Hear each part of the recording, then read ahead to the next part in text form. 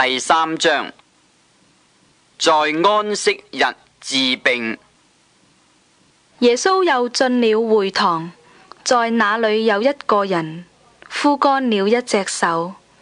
眾人窺探耶穌在安息日醫治不醫治，意思是要控告耶穌。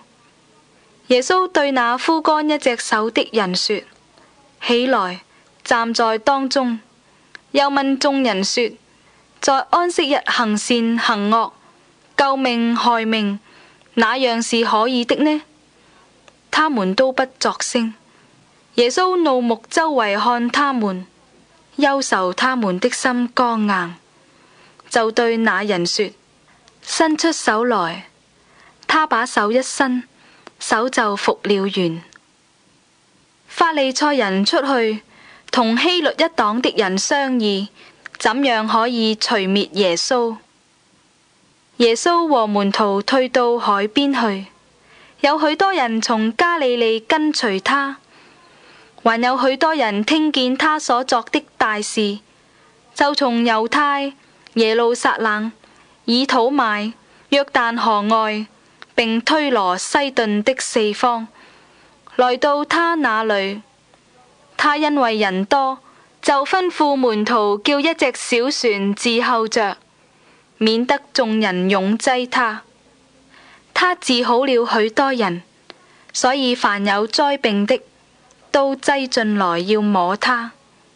污鬼無論何時看見他，就俯伏在他面前，喊着說：你是上帝的兒子。耶穌再三的囑咐他們，不要把他顯露出來。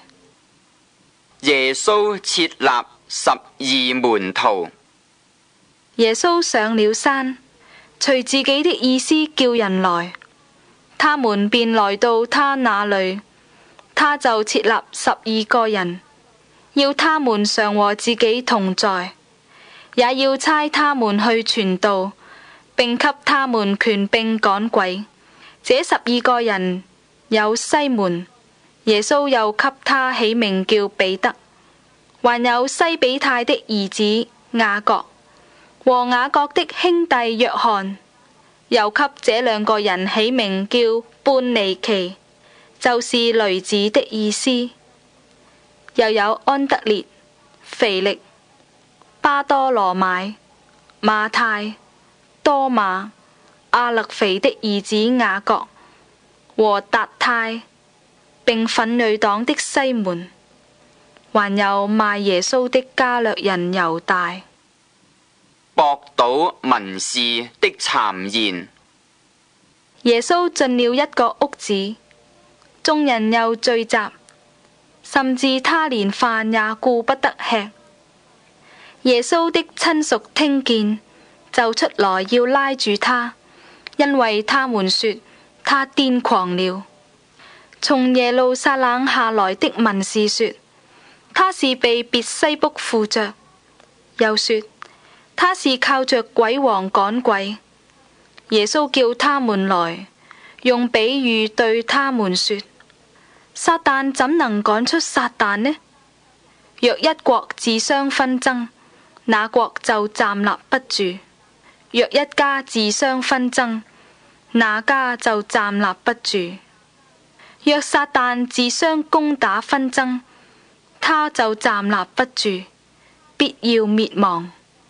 沒有人能進壯士家裏搶奪他的家具，必先捆住那壯士，才可以搶奪他的家。褻瀆聖靈，永不赦免。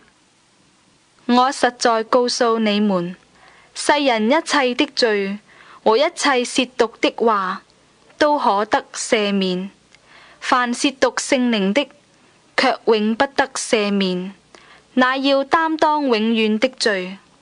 這話是因為他們說他是被污鬼附着的。信者皆為親屬。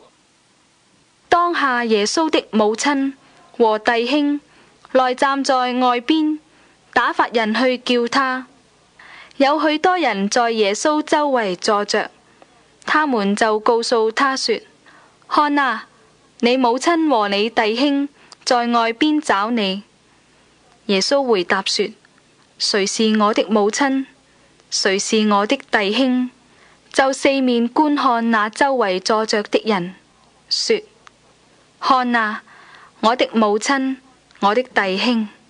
凡遵行上帝旨意的人，就是我的弟兄、姐妹和母親了。